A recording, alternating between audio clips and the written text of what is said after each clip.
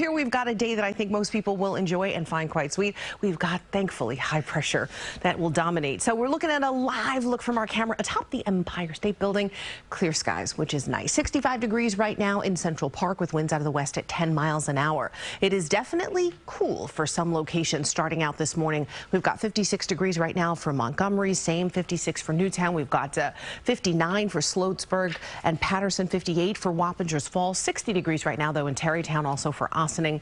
All of the numbers that we're seeing right now, even the really cool ones like 53 degrees in Liberty, all represent a cool down from this time yesterday. It's 14 degrees cooler right now in Liberty than it was this time yesterday. 7 degrees cooler for New York City. So I think when you step out the door, as soon as you step out the door, you will feel that it's cooler. So you might want to grab a sweater or even a jacket, depending on where you are this morning. We do have the clear skies, which is nice because once the sun comes up, plenty of sunshine for us today, which will be beautiful. Here is our setup. So we had this area of low pressure that's always been to our north, but it was swinging this cold front. That's what pushed through yesterday, made for just a really terrible morning for some locations. Higher pressure has built in on the backside, so the humidity started to drop last night as skies cleared, and today we just reaped the benefits of this really beautiful day. We will watch another cold front push its way through, so this one moves through with primarily a dry passage, but it will give us a reinforcing shot of cool air. So it ends up happening as we take a look at our nights. Tonight we dip to 63 degrees in New York City.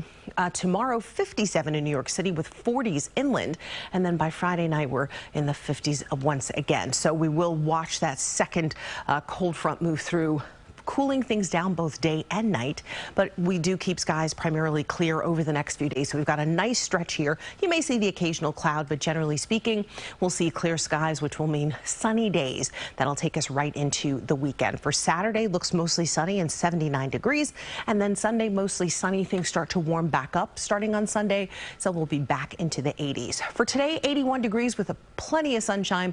A lot less humid today than it was yesterday, so it'll be pretty comfortable to be outside.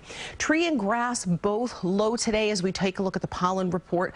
Ragweed and weeds are both high and mold is moderate. So if you're an allergy sufferer, just know that there are a few things that could trip you up today.